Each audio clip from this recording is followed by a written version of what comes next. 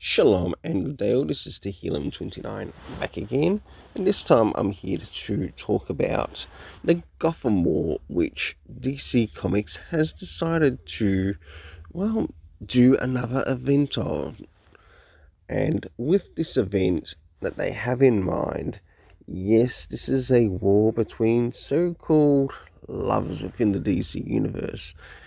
For this to work, it's going to be taking place after the Night Terrors event, which comes off as completely lame in a lot of ways, and it really needs some new direction. So what if DC, instead of doing a war in Gotham, how about they do a war with actual DC war heroes and mercenaries? Say, for example, how about a war between, I don't know, Deathstroke, because he is also considered a type of mercenary. It's one reason why he is called the Exterminator. Plus, it would be a great way to explore other war heroes in the DC universe, such as, I think it's Sergeant Rock.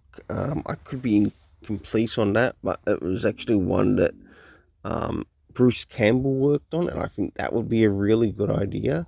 Like, get these characters all going up against a big bad, and it would probably help take the focus off Batman and give it over to another group.